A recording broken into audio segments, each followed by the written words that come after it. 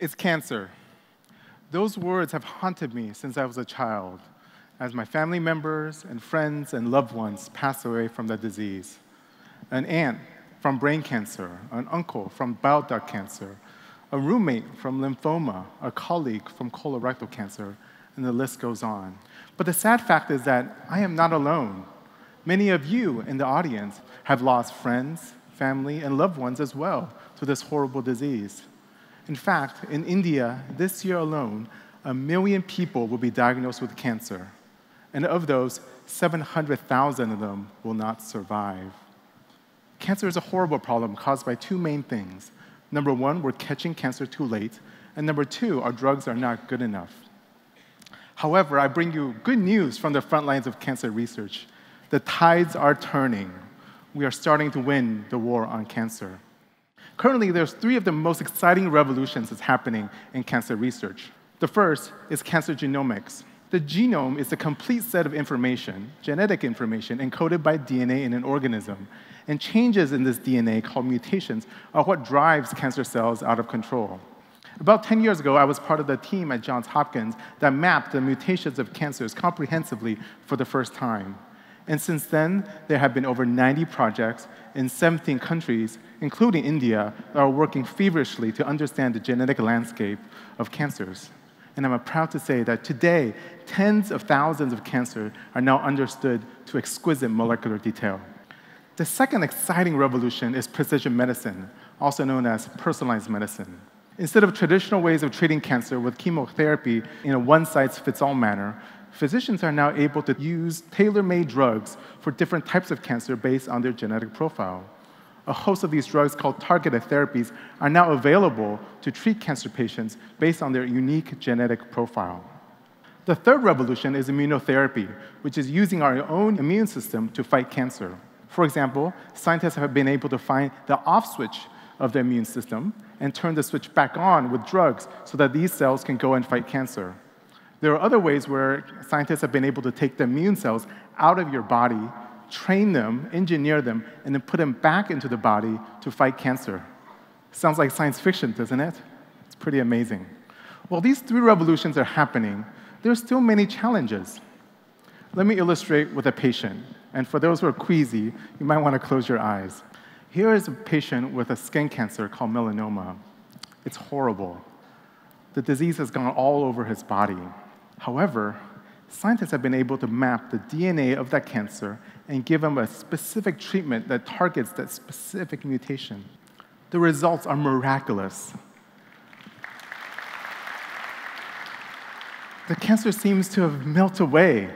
It's pretty amazing. However, I've told you there's challenges. A few months later, unfortunately, this picture is taken. The cancer has come back. The question is why, and what do we do about it? The answer is tumor heterogeneity. Let me explain. In a cancer as small as a rajma here, there are over 100 million cells in just one cancer. And although most of the cells are pretty much the same, there are small differences in the cells that make them respond to drugs differently. So even if you have a drug that kills almost all of the 100 million cells, there's a possibility that there's a small population that's resistant to that drug. And these are the cells that ultimately come back. So then the question is, what do we do about it? Well, the key to this is to apply the advanced therapeutics that have been created as early as possible before these mutant cells emerge. The key to curing cancer is early detection. And intuitively, we know this. Catching a cancer early, they usually do better. However, the numbers show this as well. For example, in ovarian cancer, if you catch the cancer in stage 4, one of the later stages, by 5 years, only 17 out of 100 women will survive. However, if you're able to catch this cancer in stage 1, over 90% of women are able to survive, even with the same drugs. Unfortunately, for ovarian cancer, we're only catching 15% of this in stage 1, whereas the vast majority of them, we're catching them in stages 3 and 4. What we need are better detection systems. Current detection systems fall into one of 3 categories. One is medical procedures, such as colonoscopy for colorectal cancer, protein biomarkers, such as PSA for prostate cancer, and medical imaging, such as mammography for breast cancer. Colonoscopy within medical procedures is sort of the gold standard. However, as you know, it is highly invasive and requires a lot of infrastructure and a big hospital to support it. And many people around the world, including India, don't have access to these hospitals. Protein markers are much cheaper and more efficient. However, they struggle from problems of a low specificity, resulting in a lot of false positives and unnecessary workups. Medical imaging is great for some populations, but you can't do it too often because you're exposing these people to too much radiation. And in some populations, it doesn't work. So for example, in women with dense breasts, mammography actually doesn't work very well.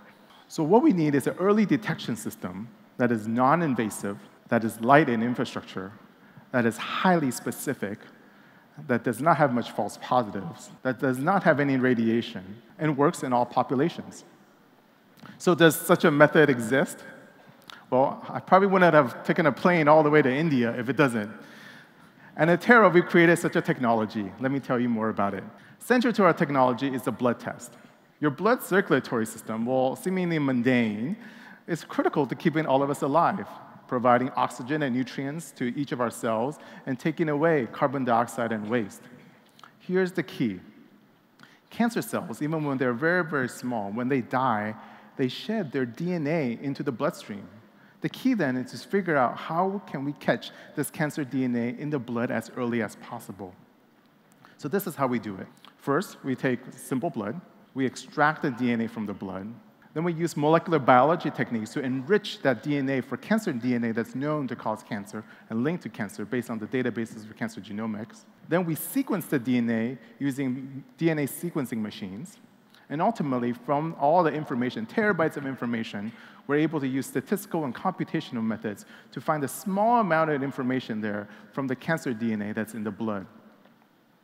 We published these results for the first time last year. It was featured on the cover of Nature. Because it's hard right now to predict who has cancer, we worked on a population right now that will come back with cancer, and this is in lung cancer. Well, most lung cancer patients, we can give them a lot of drugs, but most lung cancers come back. The question then is, can we catch these cancers coming back earlier than current methods? Let me show an example of one patient. So this is in terms of time on day. The person goes under surgery and then under chemotherapy. Now the patient is in a state of remission. There's no cancer that's being detected. But then the doctors are surveilling these patients with imaging and clinical tests. For this particular patient, unfortunately, the cancer comes back around day 450. During this whole time, we've been collecting blood for this particular patient so that we can look at the level of cancer DNA in the blood. What does it show? Well, it starts off pretty high and then drops off with surgery and chemotherapy and remains undetectable for a couple cycles of blood. And then it starts up to rise around day 340 and then higher in subsequent blood draws. Did you catch that? At day 340, there is a rise of cancer DNA. And that is 100 days earlier than current detection methods. So we are detecting for this patient 100 days earlier for treatment, 100 days less for the cancers to grow, 100 days less for resistant cells to emerge. We're so excited by this information when we're doing additional clinical tests. We're working now doing clinical trials in breast cancer, additional to lung cancer, in ovarian cancer, bladder cancer, colorectal cancer. We're working with researchers all over the world on this, and we're pretty excited to see how much earlier we can catch these cancers in different cancer types. Ultimately, I have a dream that one day, as part of our regular physical checkup, we'll have 2 extra vials of blood drawn. And from that blood, we can look for the signatures of all known cancers, detecting these cancers days, weeks, months, years, or even decades in advance. Even with the drugs that we have today, that means that millions of lives will be saved. And if you add on to that the advancements that's happening in therapeutics, such as targeted therapies and immuno-oncology, the end of cancer is in sight. So now when I hear about the word cancer, I'm actually filled with great hope. Millions of cancer researchers around the world are working tirelessly to fight against this disease. And as you've heard, we're making tremendous progress. So for those who've been affected by cancer, or those who are fighting cancer right now, or those who potentially right now, who are cancer survivors, I want to give you a message. Good days are coming. Achedin ane valehe. Thank you. Thank you.